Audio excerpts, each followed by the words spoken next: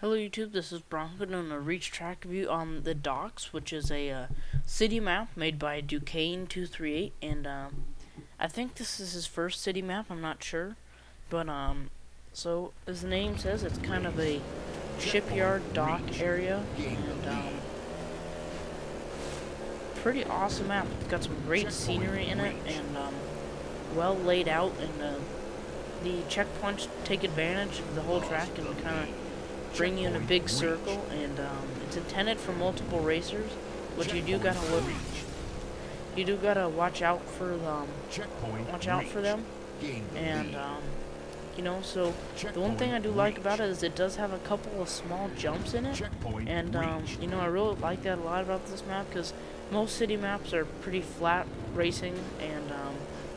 you know, no jumps at all, but this map does have, it actually has many jumps. You know, they're not huge, but they do make a difference, and so I definitely do like this map, and you want to watch out for other racers while you're going around this track, because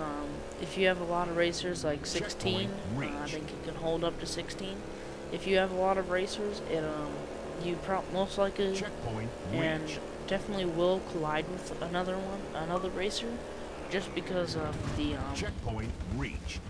how the checkpoints are laid out, and pretty much overall the I guess the race just kind of brings you in a big circle that intersects with other drivers' paths, I guess. So I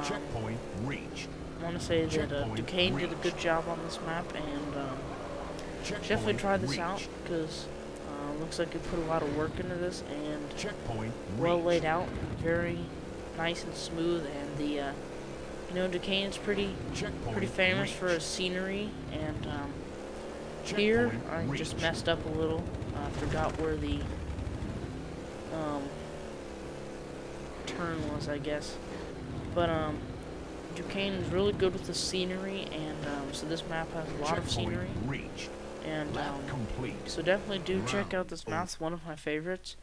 Game variant will not mongoose merit the Docks, and the creators Duquesne238. Thanks, guys.